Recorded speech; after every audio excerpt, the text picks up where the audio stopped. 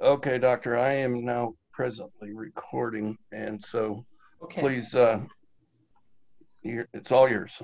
Okay. Thank you. Yeah, I've been spending a little bit too much time sitting in this chair the last couple of months. We've been doing a lot of telemedicine like everybody has been, and it'd be nice when we can get back to seeing patients at least a little in person. We've been treating ever since the whole thing started. We're actually treating around 70 patients a day right now. We've just been doing what everybody else has done to take the appropriate precautions. So what I'll be talking about here next, 30 minutes or so is a little bit of an update. And some of this is going to be information that, especially the intro part that I showed a couple of years ago, but there's also going to be some slides that are updating on clinical information that's come out since I gave the talk in 2018. There have been a couple of nice studies published, and I'll touch on those near the end and certainly leave some time for questions. So let me get this going. That's just the outline, brief history, talk about what is in particular intensity modulated proton treatment, what are some of the newer trends in proton center design, which are making this therapy much more accessible, definitely, update some long-term results, and talk a little bit about SBRT, using protons for treating prostate cancer, and what my experience has been to date, because I was just starting that in 2018, and 2 years ago. You look at the history of radiation treatment, and I think most of you have heard of these two gentlemen. This is Dr. Röntgen on the right, discovered X-rays in 1895, and Henri Becquerel the following year discovered natural radioactivity. So these are all things that happened very, very quickly within a year of each other, right around the end of the 19th century. And we didn't know at the time how it worked, but it turned out that the way radiation works, the way you kill things with it, is create DNA damage on the molecular level. That's true of protons. It's true of X-rays. It doesn't matter. Both these types of radiation work by creating DNA injury. And the injury isn't always expressed immediately. So when you radiate a cell, you create this damage, that injury may not be expressed in some cases for months to years, because the injury is only apparent to the cell when it attempts to replicate. Before it happens, it's perfectly happy and thinks that everything is great. But then when it attempts to replicate and grow and divide is when you get into issues with problems with growth, and the cell will then die. So this is it again on the molecular level. We're creating ionization. We're taking atoms and we're busting electrons off so they're becoming charged. That interacts with DNA. That causes a DNA strand break. So it's like taking a blueprint and screwing it up. And while cells can repair this damage to some degree, the ability for cells to repair that damage is quite variable. And fortunately for us, in the world of radiation therapy, it turns out that malignant cells are somewhat less able to repair that damage versus their normal counterparts. And that's why you can kill a cancer and hopefully not kill the individual, because of that differential cell kill. So I mentioned it was discovered pretty early, and 1895, and literally within a year of the discovery of radiation, they're the first reports in the scientific literature of people using it to try to treat cancer. And obviously they had no idea how to do this or what was even happening, but it was based upon a clinical observation that one of the first things people noticed when they handled radioactive substances, or when Dr. Röntgen kept putting his hand in front of his X-ray tube, is they'd get skin redness, some skin reactions. So I thought, wow, something is affecting the skin. We know the skin grows rapidly. We know cancer grows rapidly. Well, let's try it. Let's see what happens. This picture you see in the background, though, is a monument to one of the things that happened. And this is a monument in Europe. I think it's in northern Germany, to what are called the radiation martyrs. It has the names of several hundred physicians on this who died because of radiation-induced illness. They didn't understand the dangers, and as a consequence, they were overexposed, and they died of various malignancies or other issues due to radiation therapy. So much of what we've learned in radiation treatment, just like much of what we learn in life, unfortunately, is learned through the good old school of trial and error. And that underlies many of the things that we currently do in clinical radiation therapy. Some basic tenets of radiation treatment. Again, this applies to any radiation. And remember, protons are a type of radiation treatment. They're not something I keep in a jar and I sprinkle around while I'm doing a dance or something. It's a type of radiation therapy. We people talk about radiation resistance. So some of these cells are resistant to radiation. There's no such thing. It's a question of how much dose you want to give. You can kill anything if you give a high enough dose. Any living cell you can destroy. Some are more difficult than others, but there is no cell that can take whatever you punch infinitely and keep on growing. As I mentioned a minute ago, in general, the malignant cells are less able to repair that damage, which is why we can kill them with radiation doses that are generally well tolerated. And lastly, and this is an important concept as well from this radiation protectant standpoint, people have been arguing for decades, is there a threshold? Is there a dose below which there is no discernible damage, deleterious effects like carcinogenesis in normal tissue? And people have made their careers on this one way or the other, but the currently accepted opinion among radiation biologists and radiation protection individuals is there is no threshold. We have this principle called ALERA, which is an acronym that stands for as low as reasonably achievable, meaning that whenever we do radiation therapy, we should be giving as little radiation to healthy tissue as we possibly can. Because we don't know we know there's toxicity. We don't think that there's a dose below which there isn't toxicity. And we do know that low dose radiation in some respect can be more harmful than high dose. Now, what I just talked about, ALERA and sparing normal tissue, this underlies the development of virtually every piece of radiation therapy technology that exists and every different technology. You look at brachytherapy, you look at modern X-ray therapy, you look at what I do, all these things were designed because they allow you to be more specific as to where you put the high dose, reduce the low dose somewhat, and thereby reduce the harm. Everything we've done in the last 100+ years has been designed to do that. And partly it's because we can, because of our ability to manipulate these forms of radiation, but also it's because we have a much better understanding of physics, of how radiation interacts with matter, than we do with what's called radiation biology, or what really happens on that cellular level. I mean, ideally, it'd be nice to be able to give a person a substance that would make those bad cancer cells exquisitely radiation sensitive. And there are people who are trying to do that. There's even a program in prostate cancer to try to get prostate cells to take in by using a viral vector to take in a gene that codes for poor radiation resistance. But we're still kind of scratching the surface of that, which is why most of our advances in radiotherapy have been based on the physics side. And protons is just one shining example of the many. If you look back, when I was a resident, which didn't seem that long ago now, but I guess it was in the late 1980s, much of what we did at that time was called two-dimensional radiation therapy. Now, I know most of you have heard of IMRT and stuff. This is well before IMRT. You would create your radiation fields using two-dimensional X-rays, and you would draw on these films with a China marker to define the area you wanted to treat. So you'd be treating squares and rectangles and circles and stuff.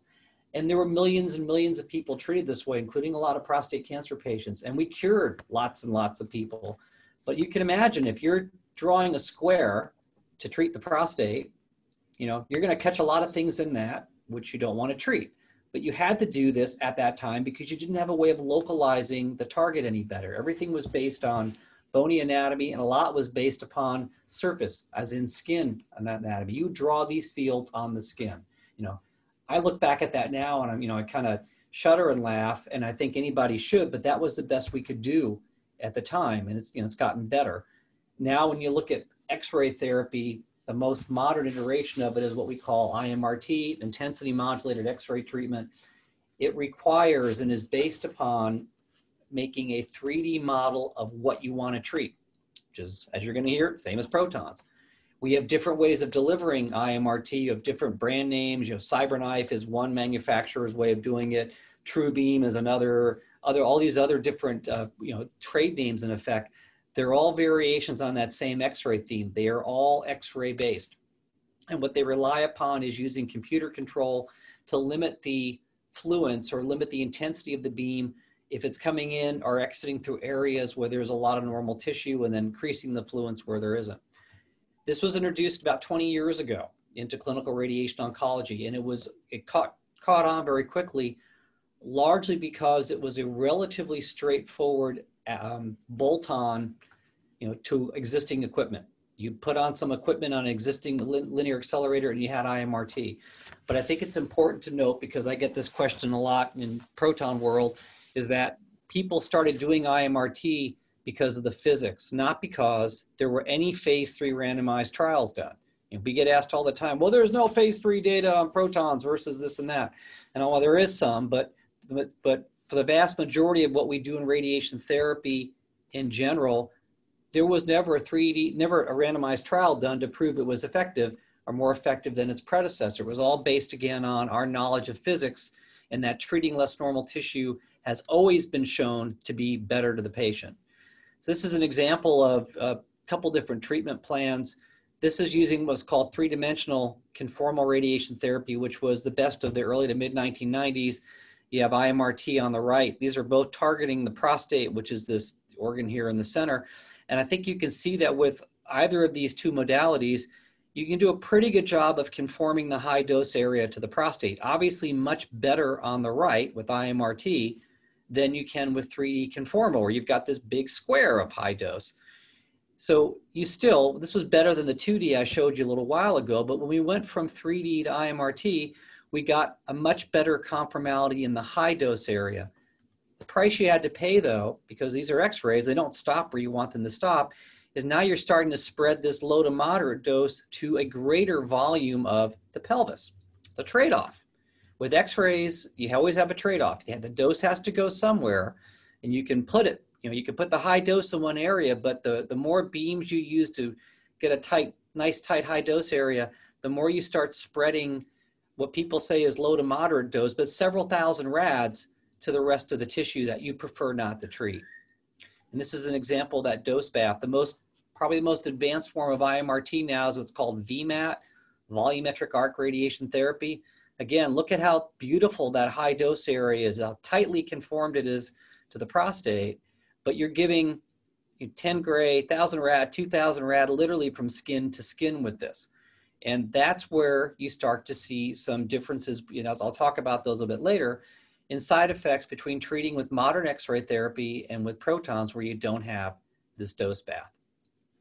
Despite that, IMRT is now the de facto standard. It has been probably for at least 10 to 15 years.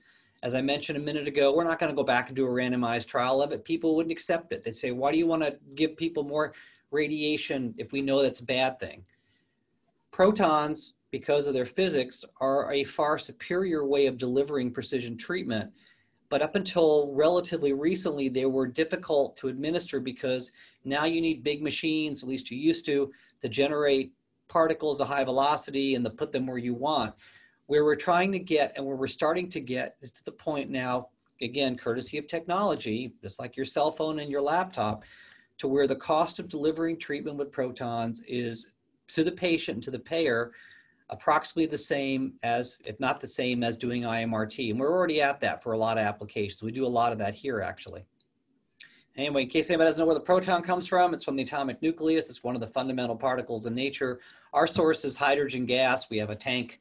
It'll last a couple of weeks, and they come by and give us a new tank. It's not like we're running out of hydrogen. It's the most common element in the universe, thankfully. That's what a proton is.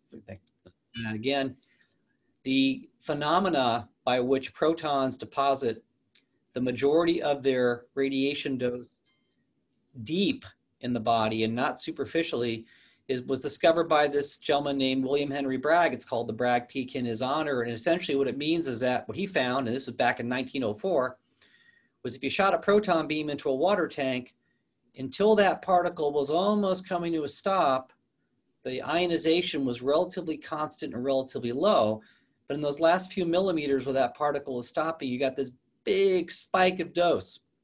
And then once the particle came to a stop, the dose dropped to zero. It's a physical phenomena. Again, he discovered this in 1904. 11 years later, he was the recipient of the Nobel Prize in Physics for something else he did. So a typical underachiever. He just invented X-ray crystallography. But this is a discovery that dates back almost to the days of X-ray therapy. And again, it's just a physical phenomena. It's nothing special except that this is the way that charged particles interact with matter as they go from being very fast to very slow and stopping. I threw this slide in here because a few months ago, they announced at Flinders University in Adelaide, South Australia, which is where Bragg did his work, by the way, 100 plus years ago. They've started construction of their first proton center in Australia, and they've named it after him, which I thought was really nice, as opposed to just, you know, picking the local grandee or whoever wrote the biggest check. But this is the Bragg Center. It's under construction. It's this building here, should be treating in a couple of years. Well, that's 1904. The person who made proton therapy, who thought of it as a clinical treatment, was this gentleman, Robert R. Wilson. Another fascinating individual. If you have a chance, if you're bored, go to Wikipedia and read about him. It was an amazing, amazing man. He was born in 1910 in the town of Frontier, Wyoming. He went to Berkeley and got his PhD in physics. His PhD advisor was a guy named Ernest Lawrence, who was the Nobel Prize winner who invented the cyclotron. He was the youngest director of any of the experimental divisions at the Manhattan Project. So he would have been in his early 30s, and he was working at Los Alamos and at Oak Ridge. The year after the war was over, he went back to academia. He was briefly at Cornell, then he went to Harvard, but he wrote this paper in July of 1946. And the subject of the paper was, in essence, how can we use physics to improve the ability to radiate things without hurt, you know, and create less toxicity. And all the principles he laid out in this paper underlie, you know, what I've been doing for the last 30 years. Okay, he did that. He later went on to become the founding director of the Fermi National Laboratory out in Illinois. He's a sculptor. This is one of the sculptures he did it was at Fermi Lab. He designed the headquarters building. He and his wife were actually buried at Fermi Lab. Just again, an amazing individual, true Renaissance man. So he said you could use protons to treat things and not treat as much normal tissue. The trouble in the 1950s when they first tried it was you didn't have machines that were designed to treat patients. So what did they do at Berkeley? They had a beam of particles coming out of the wall, and they would put the patients in front of it like this. Right? Not something you really want to do every day, but that's the best they could do. And for 30 plus years, that was all people could do at Berkeley, at the Harvard cyclotron. It was 1988 when, after about 10 years of effort, the Loma Linda facility had their groundbreaking. This is James Slater here on the far right at the groundbreaking in April 1988. James Slater, radiation oncologist, former department chairman there, he wanted to have protons in a clinical environment. He worked at Los Alamos and said, hey, this is good treatment, but we're treating 2 people a day. And we treat maybe 6 weeks of the year. This is never gonna go anywhere unless we put it in a medical environment and make a machine where we can treat 200 people a day instead of 1 or 2 a day. And that's what Loma Linda designed. This opened in 1990. First prostate patient was treated October 8th, 1991. And this has been the model for most of the new proton centers where you have an accelerator and multiple treatment rooms. Although, as you're going to see, we now have a number of vendors that will sell you and make you and are doing a one-room version of this, which is much smaller, much cheaper, and much easier for, not for institutions to acquire. Oops, let's go forward, not back. This is our facility here in San Diego. We have 5 treatment rooms, 3 of which have isocentric gantries. Again, same design. We have 1 accelerator and these different treatment rooms so we can treat lots of patients on a daily basis. We use a cyclotron to accelerate the particles to about 60% of the speed of light. It's superconducting for efficiency. It's been sitting in the southeast corner of the building since October of 2011 and has like a 30-year design life because there are very few, if any, moving parts. This is a kind of crop picture of them bringing it in back in October 2011. It was built in Germany and then shipped over here. Something to keep in mind, and again, this is as true as proton technology as anything else, we tend to get, when we develop these technologies in physics, our machines tend to get bigger before they get smaller. So here's your 1910 X-ray tube. This is a Van de Graaff generator of the 1940s to get megavoltage X-rays. This is the 1950s treatment unit, big, big, big clunky machines. Even things like this where, you've got this, person here for scale. This was how they generated the same energy of X-rays that we now make in machines that would fit in the room I'm currently sitting in. But that's just technology, You went from having these very large, cumbersome pieces of equipment to much smaller ones. That's exactly what's happening in the proton world. If you look around the United States and look around the rest of the world, there's over 100 proton centers now. I've got a map coming up on these slides, but there's a bunch. Most of them are multi-room, like my facility here. However, Where the greatest growth has been is in compact 1 to 2 room centers that will fit in a footprint that matches a modern X-ray therapy center. You don't need 8 acres. You don't need all this land. You can put it, at a community hospital. That's where we're going with this, and that's where the majority of the new installations are going to be. So you go from these multi-room facility to a single room center, which they have here on the outline of a tennis court. You've got a cyclotron and a complete gantry. This is what University of Alabama opened about 2 years ago. Last year, actually, it's what University of Miami is putting in. You can start with 1 room and then you can scale it up if you need to. And needless to say, this has dropped the price dramatically by about a factor of 10, actually, compared to before.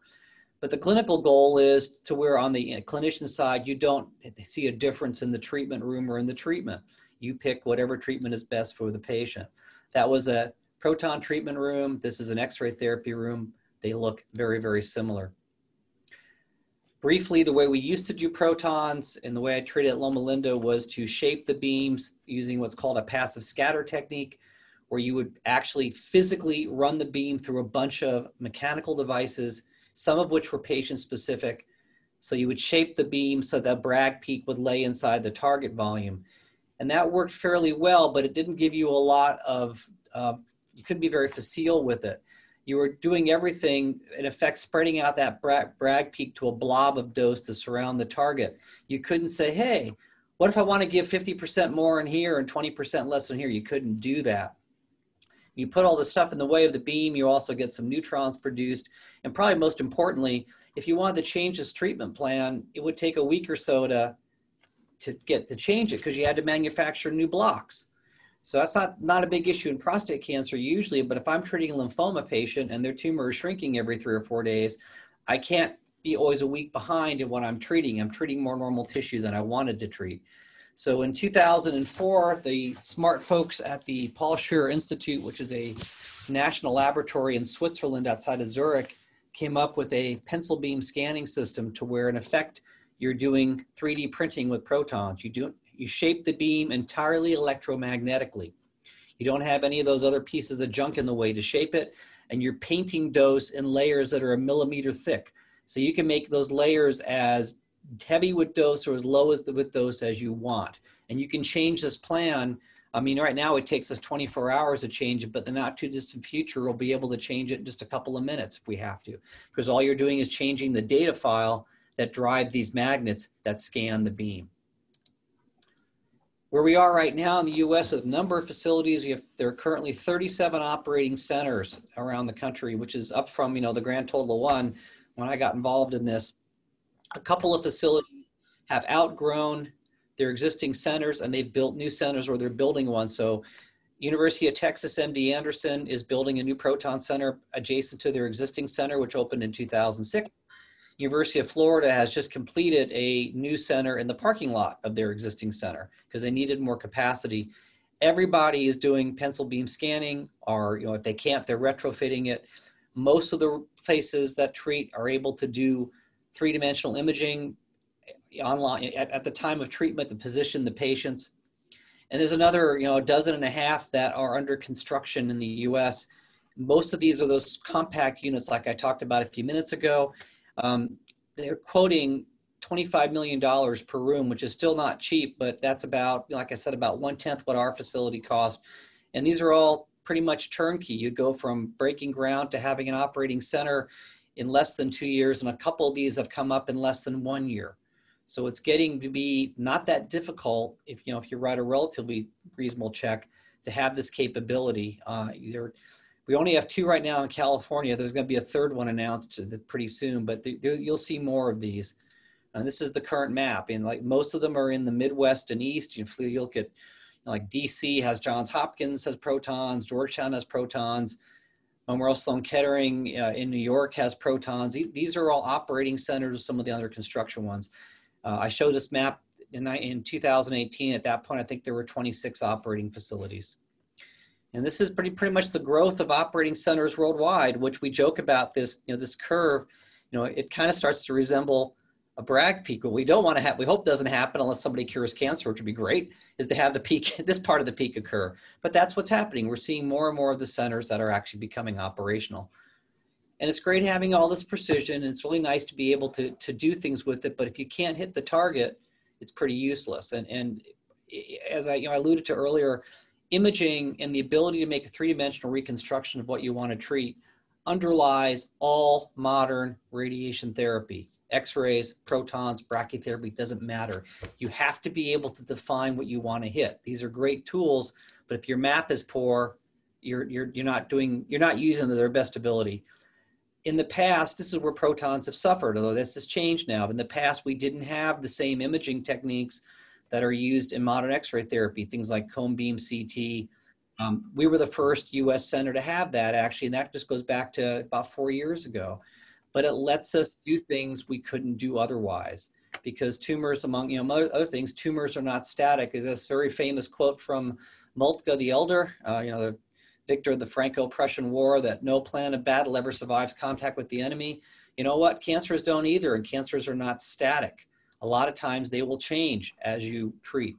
Not so much in prostate, but a lot of the other stuff that we treat. This is an example of some lymph nodes that had grown in the axilla.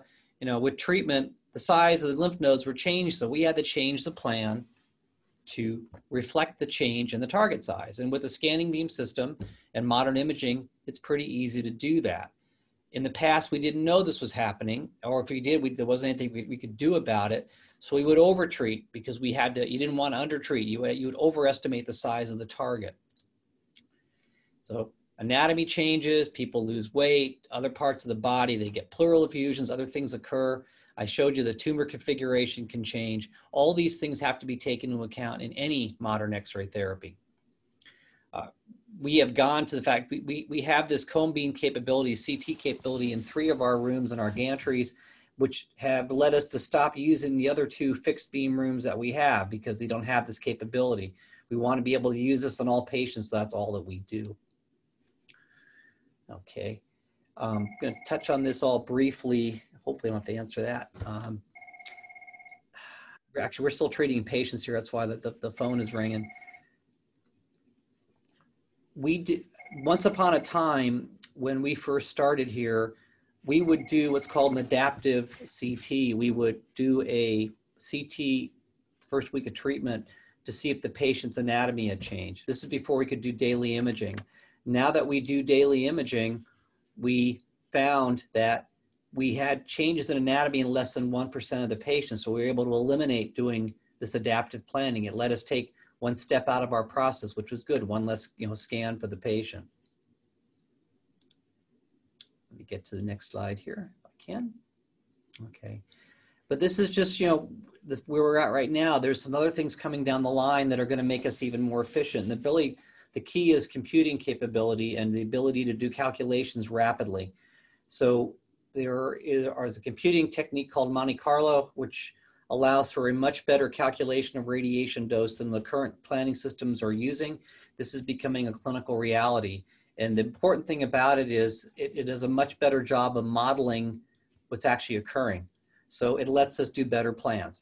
Again, technology helping us to be able to deliver our treatment more efficiently and with a greater degree of safety. So let's talk a little about prostate cancer treatment with protons and how the planning, all that stuff works. I have become a huge fan of multiparametric MRI, and I'm sure that you've had people that have spoken to you, some of your other lecturers, about it. I mean, it lets you see things you could never see with CAT scan. It lets you see internal prostate anatomy that you would never be able to see. It lets you see things like where there may be a dominant nodule that you want to hit harder. It lets you delineate the neurovascular bundles and stuff that you want to miss. CT is good, but it doesn't show you all this. So the best thing to do, of course, is to put the two together if you can. And modern planning systems allow us to do that. In fact, virtually everybody I treat here for prostate cancer, I will do a multiparametric MRI as part of the planning process. The only reason I don't is if for some reason the patients, it can't undergo a MRI because they have a pacemaker, but it gives you so much more information. It just, again, I look at what I used to do before and think, how did I do it? This is fairly typical with CT only. You've got the prostate here in the center. This is back in the day when we used to use the balloon in everyone, which we also no longer do, and I'll touch on that in a bit. Here's the gland. Well, where in that gland is the stuff you want to treat to the highest dose? Don't know. It's could be here, it could be here. You can't tell with CT where it might be. You do what's called a multi-parametric MRI. This is the T2 weighted MRI. And lo and behold, look, here in the peripheral zone of the prostate, you can see the dominant nodule. You don't see it here, but on the MR, you can see it quite well. If you can see it, you can hit it. Not only from a biopsy standpoint, because that's become a standard procedure as well for biopsy, but a treatment standpoint. I want to put more dose here and not just put more dose to the entire prostate gland. And that's exactly what we're able to do with this type of imaging technology. We also use what's called apparent diffusion, another part of the multiparametric MRI, to confirm that that's malignancy. Point of all this is imaging has changed so much. And now that we have the ability to take advantage of these changes, it's great to be able to actually use it in a clinical way, not just for diagnosis, but for treatment. So when you're treating this gentleman, you have a composite. You've got the MRI here, you've got his entire prostate outlined, and you have this area of dominant disease outlined where you want to give that higher dose. And my cat checking a treatment plan, and you put a higher dose right there. 20% hotspot, 30% hotspot without treating everything else. Just putting dose in the rest of the prostate, but the highest dose where you want it to be. This is looking at it too from the side. Now, by the way, think back on those, I showed you those pictures earlier of different types of IMRT where you had dose from skin to skin. You've got a low dose here on the entrance beam, but you don't have any, once you get beyond this line, the dose is 0. It's not 20% or 30% like you had with IMRT where you're spilling dose throughout the pelvis. It's 0 dose. This is, it's called a sagittal view with the prostate being in the center. This is as if you cut the patient in half right down the middle. And again, once you get outside this colored line, the dose is 0. These are displays that we use to check dose to targets, which are the curves here on the right. And these are normal tissue curves, which are, you can take my word for it, they're very good. I've also become a big fan of the spacer, the hydrogel, which again, I try to use on everybody unless there's some contraindication to it. With a good, and now a typical hydrogel installation, you're gonna get about a 1.5 to 2 centimeter space between the back of the prostate, the tip of the arrow here, and the front of the rectum. That's a huge window to shoot protons through. What that does is it markedly reduces the radiation dose to the rectal wall. So the chances of rectal bleeding, which used to happen in about 20% to 25% of the patients that I treated with the balloon, are now down to about 3%. In fact, there was a nice paper on that from University of Washington's Proton Center. So we use this for definitive treatment. We use it in retreatments. It's the simplest way to protect something from radiation effect is you just don't hit it. We've probably done about probably close to 400 of these now, and I've been extremely impressed with its utility. I mentioned retreatment. This is something which happens, and partly because we're good at initial therapy. I'm going to show you an example of a gentleman I treated originally back in 2009. His PSA went down to a low level and started coming back up. Well, what do? I think that you got to offer the patient, first of all, is cryotherapy and surgery as an option, and also hormonal therapy. I'm going to have to hold on for just a second because apparently I need to check something else. Oh, nope, I do not. That's good. They are all done. Well, he didn't want to do any of those. So we said, let's talk about doing additional radiation. And in order to do this, the first thing we needed to do was try to get the rectum out of the way. That's the most critical organ. So we put in the spacer.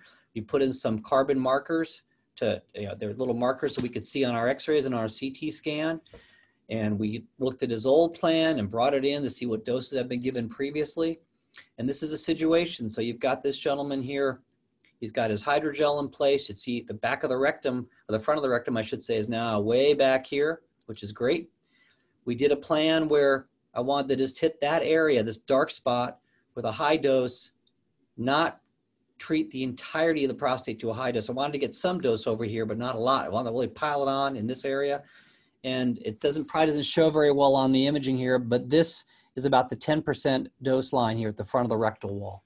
So we were able to successfully retreat his prostate without putting him at high risk for having an injury to this structure which had received radiation back in the 2009 timeframe.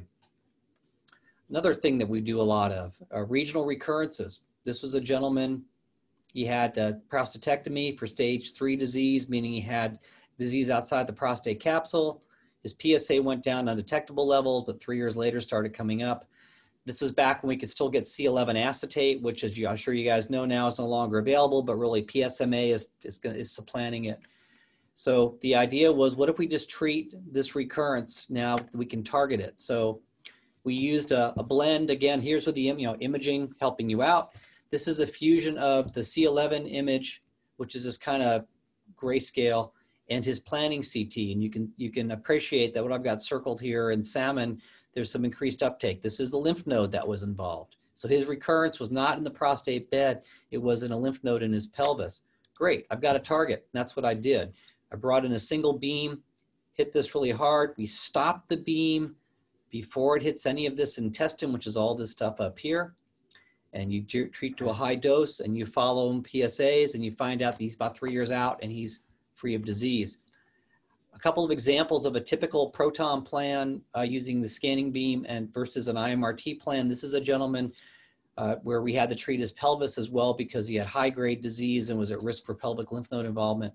So we're treating the prostate to the highest dose, that's this red area here and here, and we're treating the pelvis to a lower dose to treat lymph nodes. And you could do exactly the same thing with IMRT. This was using a VMAT plan. And you look, these high dose areas are very, very similar in shape. The difference is all this extra dose that you don't get with protons that you're getting with X-rays. And you're going to see that this has been shown that this extra dose does some things we don't like. I'll be touching on that here in a minute. All right, I'm going to probably breeze through just how we define what we want to boost. Again, we use our imaging to do it. We have our target. So let's talk about some recently published data, because that's what everybody wants to know about, right? Great. Protons are one of the many ways to treat prostate cancer. I mentioned earlier, the cancer cells don't know where they're being treated, what they're being hit by. The key to getting a good outcome in terms of cure is the dose. And where you like to see differences, if you can, is reducing the toxicity. And we've got some interesting papers on that have come out in the last couple of years. This first one, I think this was available in 2018. I think I talked about it. This was from University of Florida. They looked at about 1,200 gentlemen who they had treated back in their earlier days of therapy, and they compared them to patients they treated at the same institution with IMRT. Everybody received close to the same radiation dose. They actually got a higher radiation dose at that time in the proton patients versus the IMRT patients. When they published this, the follow-up was over half a decade, which is good. The ADT hormone therapy was used as appropriate in both arms, though it was used more in the IMRT patients.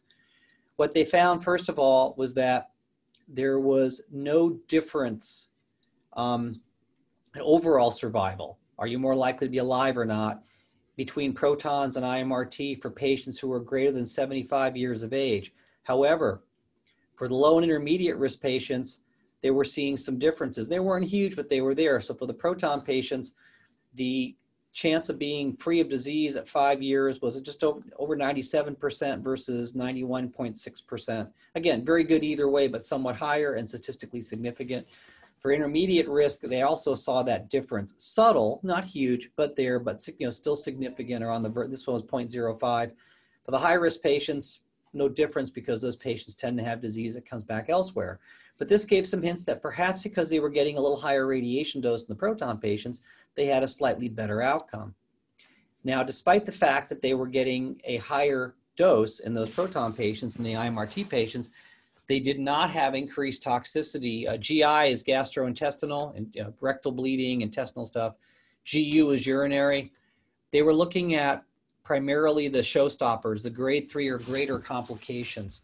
Those are the things that really fuss people's quality of life up. So in the proton patients, the incidence of grade 3 gastrointestinal problems was 0.1%, very, very low, versus a very low 1.3% in the IMRT patients. And urinary, same type of thing. These are good either way. I mean, it's hard to say that a 4.3% grade 3 complication rate is really bad. But if you have another method that's going to give you a much lower rate, why not? Their conclusion was that the proton patients had improved freedom from relapse, despite the fact that the IMRT patients actually got more ADT and they got it for a longer duration. And despite the fact that the proton patients received more radiation, their toxicity was not higher, it was actually lower. And that's likely due to normal tissue sparing. This is some data that came out of Northwestern. It was looking at patients that were treated at their proton facility versus IMRT patients that were treated from a database. It wasn't necessarily ones that they treated. First of all, no difference, a slight difference, I should say, in control rate at 5 years favoring the proton patients versus IMRT. Again, about a 5% difference, like you saw from University of Florida. But the really important thing that they found was this. They were looking at, among other things, second cancers. They first saw this observation, said, wow, that's an interesting difference. I wonder why it is. It's because the rate of second cancers was significantly different between patients who received proton treatment and those who received IMRT. And these things tended to be hard to control and fatal. They had a 6% rate at 5 years versus 10% at 5 years with IMRT. These numbers are both probably high. I'm going to show you another paper in a second that shows lower numbers, but there's still significant differences. And the reason that people were having fatal events from this is because they were getting malignancies in the pelvis. If you're treating more pelvis with IMRT than protons, and they were developing more leukemias with IMRT because you're treating bone marrow with IMRT that you didn't treat with protons. So you're exposing normal tissue to a known toxin, you're going to get toxicity.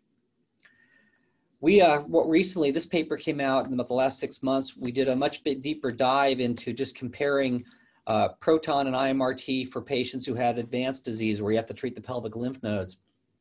We were looking to see if there was a difference in GI toxicity, gastrointestinal events. We looked at both grade 1, grade 2, and grade 3. Grade 3 are the showstoppers. Grade 1 and grade 2 are things that are somewhat more, people report them, but they're not, things that require significant treatment. So we didn't see any grade 3 events in this patient population who got protons. We saw 2.4% grade 2 and 16% grade 1. These numbers are all quite a bit lower than what's reported in the IMRT literature. So again, hints that treating less normal tissue helps to minimize toxicity of treatment. But this is probably the most, to me, the most interesting paper, and this came out about 2 months ago. It was published in Cancer. This is from the group at University of Pennsylvania, and they did a very involved look at radiation-induced second cancers, whether patients were treated with 3D conformal treatment, IMRT, or protons. And it wasn't just for prostate cancer. They were looking at all 10 different types of adult malignancies.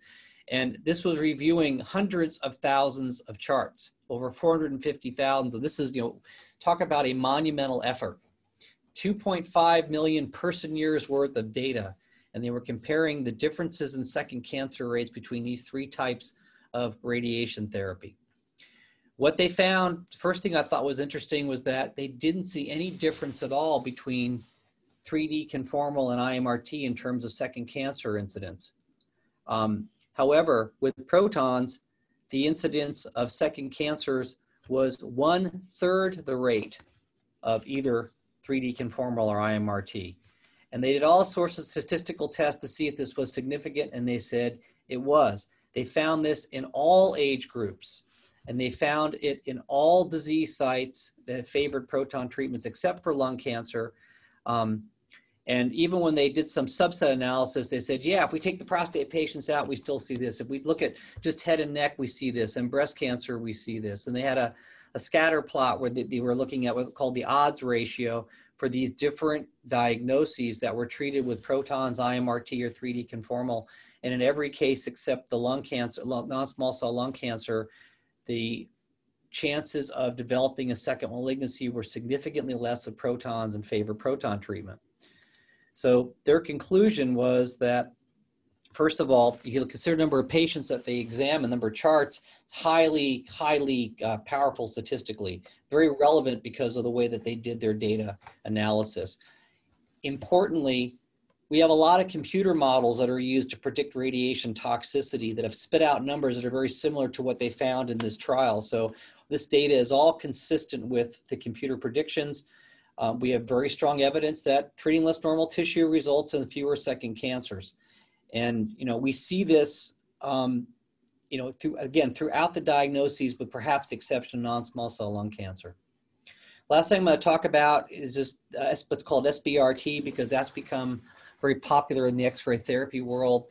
That acronym stands for stereotactic body radiation therapy. In essence, it's a technique where we give high doses over a short time span. It is not restricted to X-ray therapy. It was actually first done with particles back in the 1960s with helium ions. These are usually done in 5 treatments or less. It's been used a lot in prostate cancer. The use is growing. I'm going to talk about my experience with it. Essentially, people have suggested that it seems to work about as well for low and intermediate risk patients as any other way of delivering radiation. It does create, though, more toxicity because you're giving considerably higher doses per day, and that's been my experience as well. Those grade 3 events, the ones we don't like, you start to see significant numbers of them, depending, again, on whose data set you look at. One way to do that is using CyberKnife, which again is X-ray therapy based, but you can use any different number of techniques to pile that high dose into the prostate. The current national recommendations, though, for how we should give radiation therapy at this time, this is from the most recent NCCN guidelines. The preferred method is to use what's called moderate hypofractionation. So not doing this all in a week, which is what this ultra hypofractionation is, and not necessarily doing it 9 weeks like I used to with everybody, but somewhere between 4 weeks to 6 weeks appears to be the sweet spot in terms of getting the same biologic effect and not dragging the treatment out forever. So logistically, it's easier for the patients. And for about the last 4 years, I've been treating virtually everybody in 28 fractions because of the data that suggests that's a really good way to go. It's going to kind of breeze through this. Is the same kind of treatment plan for stereotactic radiotherapy that we do for any other type. I want to mention that this is actually being studied at Northwestern. They're doing a trial of using protons to do SBRT, and they've said so far that their acute toxicity is no different than when they're doing their treatment over 9 weeks. My experience has been different than that. The NCCN, that national guidelines, they support SBRT, but they say if you're going to do it, you should really do it in the context of a clinical trial. So here's my experience here in San Diego. I've treated a total of 43 gentlemen who had low and intermediate risk disease with a 5-fraction regimen. And this was designed to have the same biologic effect as the 28-fraction regimen. So we did 5 fractions over 2 weeks. Everybody got a spacer, everybody got CT and MRI, all this stuff. We do the same, whether it's 5 treatments or 28. I've stopped doing this, though, for the moment, because I'm not happy with what I'm seeing in terms of toxicity. First of all, I see quite a bit more acute urinary toxicity, frequency, urgency, incomplete voiding than if I do this over 28 treatments over 5.5 weeks. And the other thing I don't like is that this tends to persist. So I've had a few of these guys that even a year out, they're still having trouble like this, which you hardly ever see with a little slower regimen. So I've had to put a few of them on short courses of steroids to get their inflammation under control. It resolves, but this is a long time to be dealing with it. And the reason that they get these increased toxicities is because we're giving bigger slugs per day. So I've taken a break from doing this. I want to see how this pans out. And I've gone back to doing a treatment in 28 fractions as opposed to doing it, in 5. So in conclusion, first thing I want people to realize is that this is no longer a boutique treatment. We've been doing proton treatment of prostate cancer and other things for a long time. In fact, prostate cancer, a lot of people think it first started at Loma Linda. No, the first prostate cancer patient ever treated with protons was in 1977 at the Harvard cyclotron. And in fact, the first paper in the medical literature specifically addressing treating prostate cancer with protons was published in JAMA in 1979, so 4 decades ago. What has limited its use until relatively recently was the expense of the machinery and therefore the relatively small number of facilities that were available. This is changing rapidly, just as X-ray therapy has changed rapidly and become more available. 50 years ago, X-ray therapy was not available everywhere. You were a few centers, and they were, they were scattered around the country. Now you can get it 3,000 plus places in the U.S. Our ultimate goal, and we are reaching this, is to get to the point where there is no difference to the payer in cost between delivering protons and X-rays. This is what the insurers don't like. It's not that they will say the technology doesn't work and the treatment doesn't work. They don't want to pay more for it, but they want to write one check and not a different check, and that's what we're trying to get to by making the machines cheaper. The published data indicates that when you compare protons to IMRT, that we first of all have the same recure rates, we have a lower incidence of GI toxicity, we have less bone marrow suppression because we're treating less of the pelvis. It also create less testosterone suppression. You get radiation to the testicles when you treat with IMRT, and that causes a drop in testosterone production, which you don't get with proton treatment.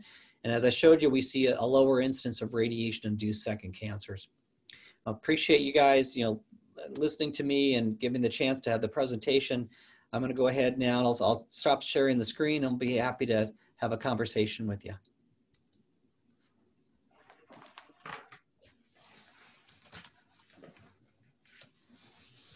Okay, let's see if we have anything here in chat. Anybody want to submit a question for the doctor?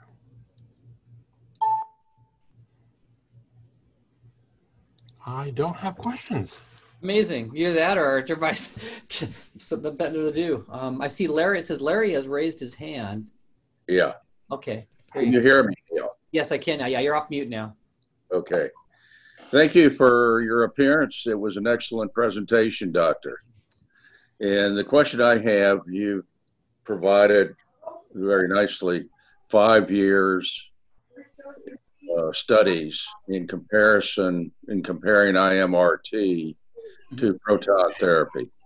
My question is, is there any statistics on 10-year studies? If so, how did that work out? Yeah, so if you look at what I would consider to be our treating with protons with radiation doses that are what we currently use, that goes back to the mid to late 1990s. There was a randomized trial that we did at Loma Linda. It was Loma Linda and Mass General, the participants, called the PROG 9509 study. And we enrolled patients between 1996 and 2000. And that was, I think, just under 400 gentlemen. And we published the results in that in 2010. We actually did 2 publications out of it. The most recent one, though, was from 2010. And if you look at those, at that time, the follow-up was right around 10 years median.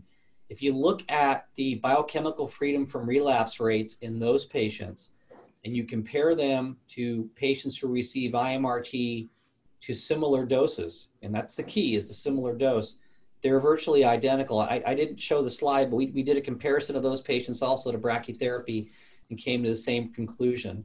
So I'm not surprised by that, because the cancer cells don't care about the radiation modality. What they care about is how hard you hit them. So if you give the same dose with any of these modalities, you're going to get the same result. But the reason that the comparisons I showed you here are shorter is that, not surprisingly, our techniques continue to evolve. The way I treated back in the 90s is not the way I do it now. And that paper, for example, the 2 from Northwestern, those were patients who were treated with pencil beam scanning, because we're trying to compare, as close to the proverbial apples to apples as you can get. But yeah, so I think it's clear that the outcomes are very similar. We do everything, we do all the same things. We use ADT in proton treatment exactly like you do in X-ray therapy. Same recommendations, same durations, etc. We use equivalent radiation doses. Where I see the differences are in the tissues outside of that target area. That's where the difference really lies. Thank you. Neil, you have a couple of questions. I sure do. Larry, did you finish your question? Yeah, one follow-up question. Okay, does taking ADT with the proton therapy, does that make a big difference, or is it this? It makes as much of a difference as it does in IMRT for the same reason. So if you if you look at patients of high-risk disease, If you treat them with radiation alone, any type of radiation, protons, IMRT, doesn't matter, you're going to cure around 60 to 70%. That's radiation alone. You treat those same patients with radiation plus longer duration ADT, you know, I like 18 months, but people do 24, whatever. You improve those results by 20% to 25% across the board, irrespective of the radiation modality. Thank you. You're welcome. Thank you. Well, we got 3 questions here. First, can proton therapy be used to treat a single bone metastases near the spine? All the time.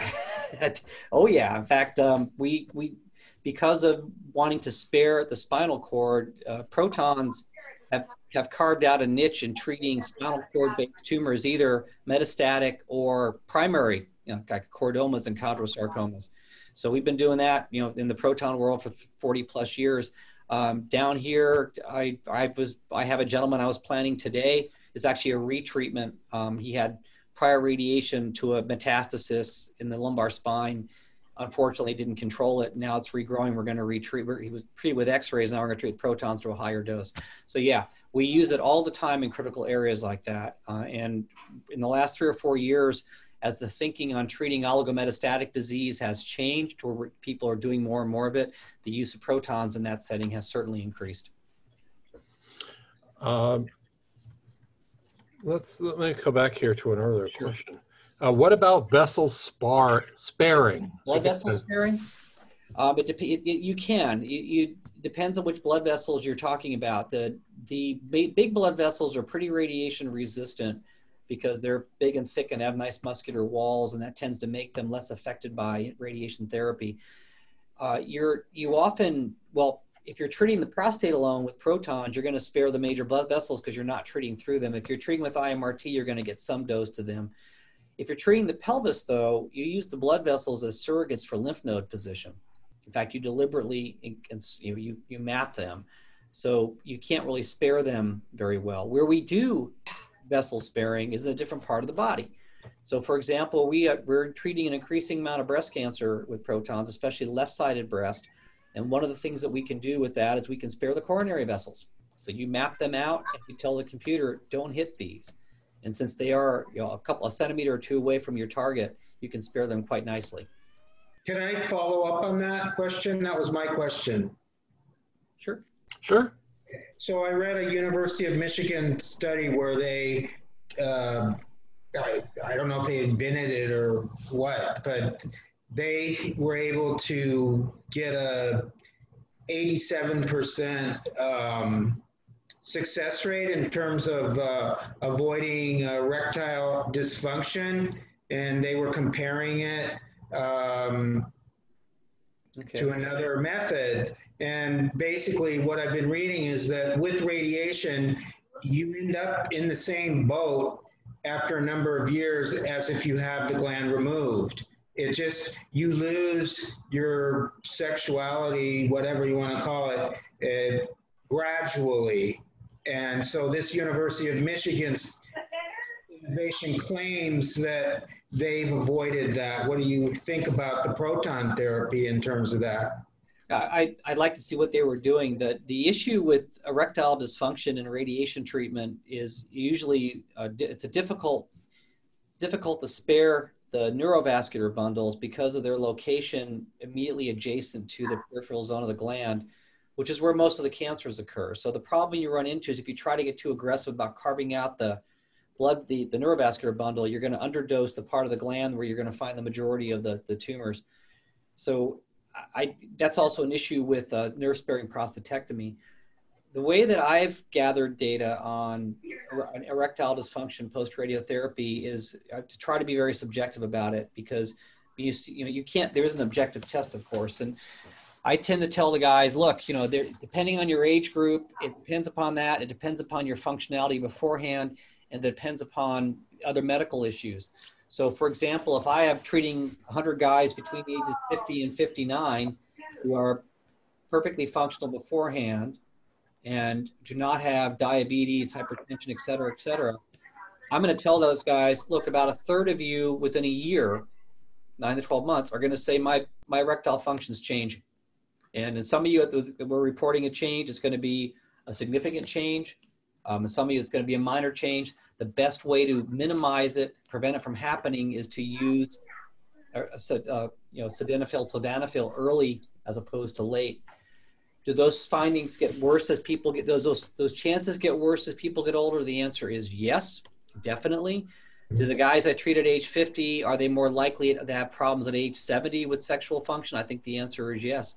But part of that too is that there's also, it's not just the radiation, it's not just the surgery, it's also part of the natural process. So I'm very leery of when I see reports of high incidences of ED, of people not getting ED, because it depends upon how you ask the question, who asked the question, and what's your benchmark. That's what I want to look at in that paper. How are they evaluating whether a person is functional or not? Pat Walsh, when he did his first publications on nerve sparing, said, with nerve sparing, I think it was around 80% of my patients are potent. And then somebody asked, well, what's the definition you use? Well, if they could have one erection in the first year post-surgery, sufficient for intercourse, they're potent. Obviously, that's a very liberal definition of sexual function. But I agree. I think that anything you do to try to obliterate the prostate is very likely going to affect sexual function to some degree. It's just, you can't get around it because of the anatomy. And there are things you can do to mitigate it. Using medications early seems to help. Not having other medical conditions certainly helps. But it is a significant risk with any of these treatments. And I don't think it's any different between protons, IMRT, or brachytherapy in that regard. Mhm. Okay. We have some background noise, I guess, from somebody here. If you can mute yourself, we got some conversation in the back. What approach do you consider once the prostate has been removed? I guess now we're talking about something metastatic through the body, if I understand this question. Or maybe it's talking about post-operative treatment. So, it's not that unusual to have a positive surgical margin and then have a subsequent rising PSA at some point post-op. It's 20, 25%, 30% of the guys will have that. And beginning about 10 years ago, when a couple of studies were published that said, hey, you can salvage a lot of these folks with radiotherapy, the idea of early intervention with post-operative radiation became quite popular. And you can do that with x-rays, you can do it with protons. You often do it in conjunction with a short course of ADT. So the first thing that needs to be kept in mind in post-operative patients is you got to be followed carefully. It means regular PSAs, especially if your surgical pathology had findings like a positive margin or a close margin or seminal vesicle involvement that put you at high risk for recurrence. And then if it looks like the PSA is rising, you try to ascertain, is it because of a recurrence in the bed or because it's metastatic? And there are ways you can somewhat tell that apart. And this is also where the imaging studies are helping us quite a bit, things like PSMA.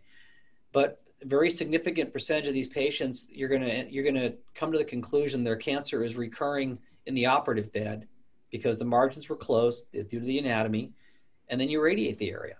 And why do that with protons versus x-rays? Same reason as treating the prostate with protons versus x-rays. It's not to get a better outcome in terms of salvage of the cancer. It's to spare radiation to all the surrounding tissues, not hit the intestines, not hit the bone marrow. But at any one time, about 10 to 20% of the patients I have under treatment here for prostate cancer are post-operative, because again, it's not that unusual a circumstance. Very good. Where on the East Coast will I find a treatment center where doctors and technicians who are most experienced in the methods of treatment you spoke of? Okay, as you saw from the map, there are a number of facilities on the Eastern Seaboard. Most of the major academic centers actually either have protons or they're in the process of getting them. So who has the longest experience back there, and where are places that I would consider going? Well, about 2 or 3 come to mind right away. University of Florida, which has their proton center in Jacksonville, has recently installed a pencil beam scanning unit. That's the one that they built in their parking lot, their existing proton center. So they've been doing proton therapy for 15 years. That'd be an excellent place to go. Miami Baptist in Miami, they've been in operation about 3 to 4 years. They have excellent personnel. Again, another place that I think that people would be well served at. Going up the coast, University of Maryland's facility is a copy of this facility. It's another multi-room variant proton center. They've been in operation since 2015. That'd be a good option. Yeah, and then you've got some heavy hitters that have just started at this. So Memorial Sloan Kettering is another, which is also a copy of this facility, has only been in operation since last July, but they did like we all do. They go out and grab experienced personnel from other proton facilities. So their medical director was at University of Maryland for many years. Their physicist has a lot of proton experience, et cetera. And then you have Hopkins, which opened up relatively recently, but did the same thing. So those are some I would look at. It doesn't mean that you can't get good treatment at the Ackerman Center in Orlando. It doesn't mean you can't get good treatment at Pronova in Knoxville. But those are facilities that come to mind if I'm thinking about, if someone asks me, which I do, where should I go, or where would you go in that part of the country? And that's where I would look. Okay, can you target a bone metastases using data from a PSMA? Oh, yeah, you bet. CT? Absolutely, love it. Yeah, PSMA is another fantastic tool. Believe me, everybody in this specialty is waiting for the day the FDA says this is no longer an investigational agent, so we can all start using it. I have, as part of this facility here, we have our own imaging suite. We have a CT, we have a MR, and we have a CT PET. So we do Oxman PETs here, and we blend them with our planning. We use those for planning, Oxman PET CTs. But I love PSMA, and also the F18, I get it, like DY, PCL, whatever they're doing at Stanford. We get that data all the time. We send patients to UCLA all the time, and we use PSMA to target bone mets. We target lymph nodes. We target within the prostate. We'll target lymph, other areas, recurrence after surgery. It's a fantastic tool. Great. What is the difference between a carbon marker and a gold marker? So they're probably difference in price, but that's not what the question's about. They're made by the same company, actually. So first of all, what this refers to is we like to put something into the target so that we have, in effect, a benchmark in the gland or whatever we're treating, so we can see it on our daily imaging. For X-ray therapy, since they're using megavoltage X-rays to image the patients, they want to use a very dense marker, and they use a gold marker, typically made by a company called Visicoil. It's made of gold, nice dense material. You can see it on a megavoltage X-ray. In the proton world, you want to have a marker as well, but we don't like high density material in our targets. Why? Because theoretically, it could actually act like a shadow. You've got this high dense material and you're slamming protons into it. You could have an underdose right behind it. Now that's, people argue this, and I don't think it's a real big issue, and there are ways around it. You can treat from more than one direction. But that's why we use carbon. We can see the carbon markers with our kilovoltage cone beam CT, and we're not worried about it causing a permutation of the beam, made by the same company. So you call up Visicoil and say, we have a proton center, we need proton carbon markers, same size, shape as the gold seeds, and that's what we put in for our fiducials. Outstanding. Anyone else have any questions? I'm not seeing them on group chat. Larry looks like he's talking here. Yeah. Can you hear me? Yes. Okay. So how would you compare IMRT to proton in the context of lymph nodes? The success. Oh, yeah. Okay, well, first of all, the success is going to be based upon the dose that you give. And with either technology, you can give the same radiation dose to the lymph nodes. And I'm assuming you're talking about pelvic lymph nodes. Yes. Okay. Yes.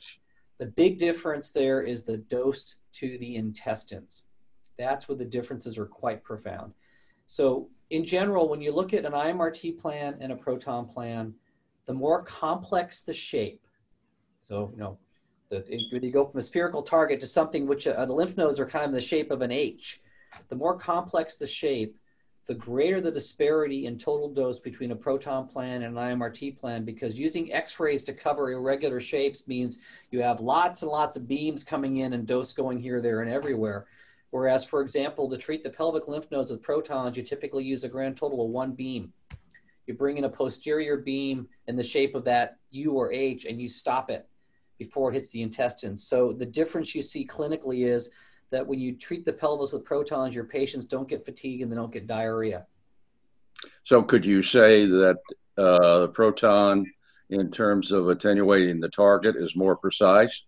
No, they're both equally precise at hitting the target. It's the difference is the dose beyond the target. Okay. We've, as an object lesson for this, that our clinical partners has been UC San Diego, actually since early 2014, but officially in 2017.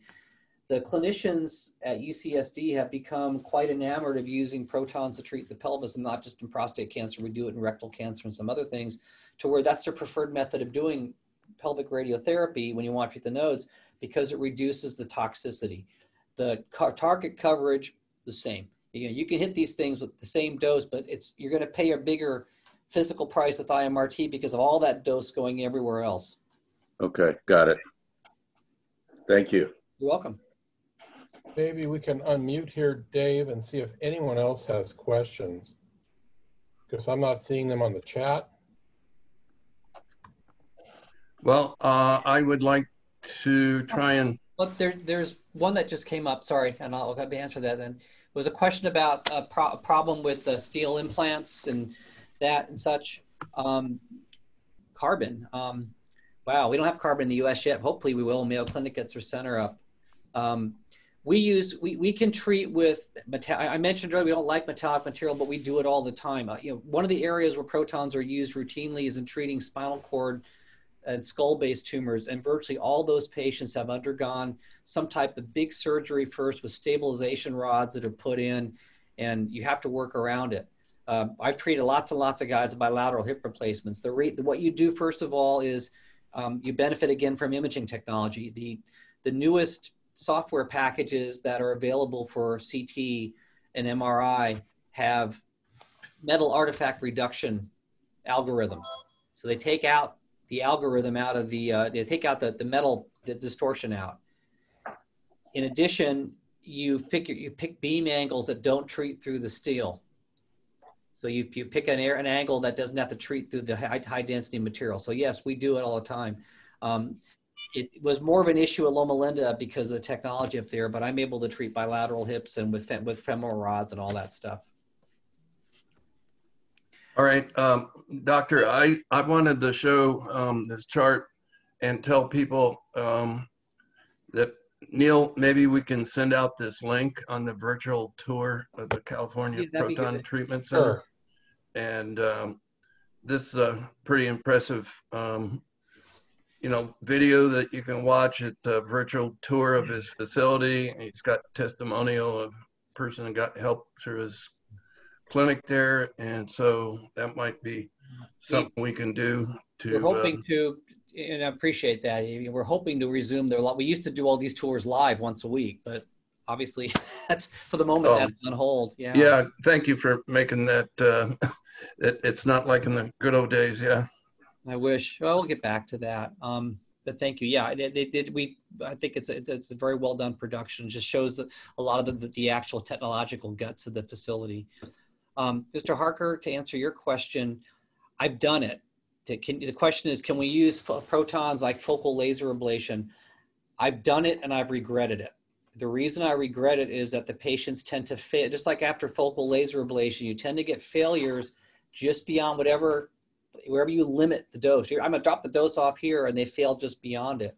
So it's something which I don't like to do because my experience with it has been unfortunately universally disappointing in terms of recurrence. And that's been my experience. I've treated probably at this point between 1 to 2 dozen guys who've had laser ablation and then failed, and they usually fail in the same way. It's just at the edge of the char cavity.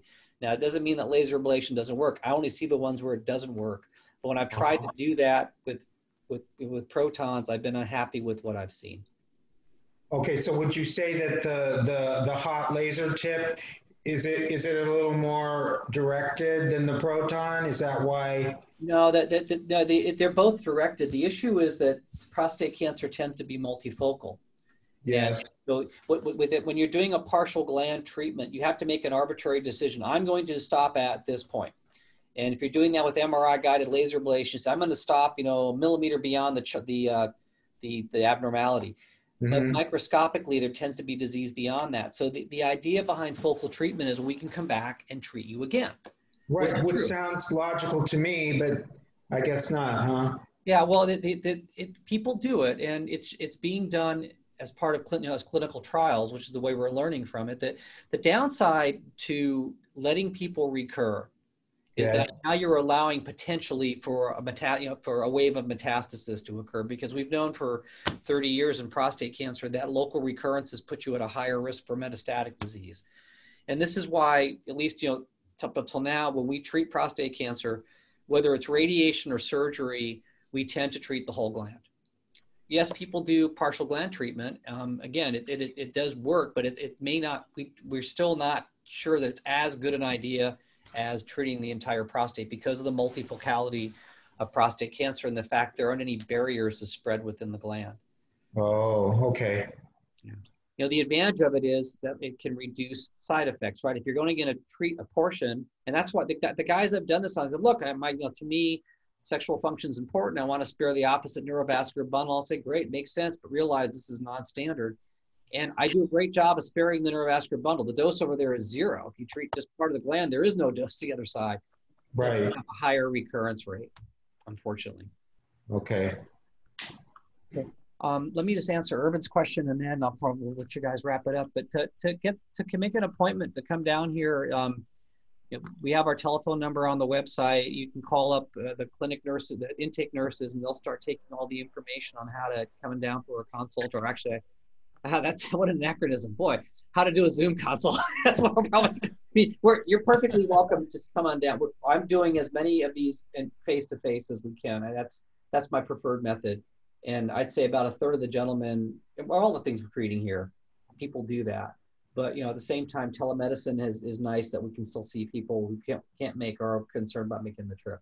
But that'd be the easiest way to get scheduled. Okay, basically, does anyone else have any questions they'd like to submit through chat or ask? Dave, we might want to unmute here and see if anybody has any questions they want to ask. If I knew how to unmute, I would, Neil. Yeah. Oh, okay. What I'm doing is letting people unmute themselves. So if they want to ask a question, unmute yourself and you can ask your question. So Dr. Rossi, I see that I didn't get a direct phone number for your facility. Was it in that link to your virtual touring? Uh-oh. Sorry, I got it. Yeah, the general, it should be in the link, and it definitely is on our website. The general number is area code 858-549-7400. Just start that, and then just ask for the clinical coordinators, and one of the nurses will pick up. But it's, it's on our website. We have a website like everybody else in the world, and it's on there, or you can look at UC San Diego's website, and it will direct you over here as well. Dr. Rossi, can you hear? Yes. Hi, this is Chuck Metzger. I used to send you patients from Glendora. Yes. A long time ago. I remember that. In fact, I saw one the other day that was, must have been one of your first patients. He's like 92 and, I can't remember what disease he had. So he obviously a cure. I was just curious, how are you surviving in San Diego with David Crawford being in the same limit? Yeah, well, I see David at Tumor Board almost every week. Oh, bet you do. Yeah, David's he's quite the character. He's an enjoyable person to sometimes to spar with. As you know, he's not exactly reticent about expressing his opinion. No, he's not. But no, he hasn't come in and upended UCSD, and actually he's a good person to have at the Tumor Board. We've been busier here now in the last year and he's been here about a year than we ever were. Yeah, I missed the first part of your presentation, but is it getting any easier to get coverage for the Proton? Insurance, generally, yes. Medicare has covered this for nearly 30 years, and they continue to do so. we've had with a lot of the private insurers recently is we've been able to come up with contracts where the cost of them is the same as X-ray therapy, because the technology has gotten cheaper. So you don't have to have the difference in reimbursement to the same degree to pay for the equipment. That's especially true of the newer centers, like the 1 and 2 room centers, but we're able to do that here as well.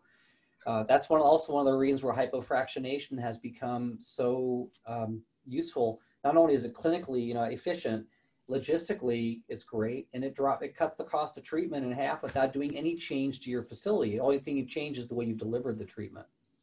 Yeah, and that there've been a lot of changes. Any use of the new androgen receptor inhibitors that are coming along, and as a way to... everybody's getting Zytiga.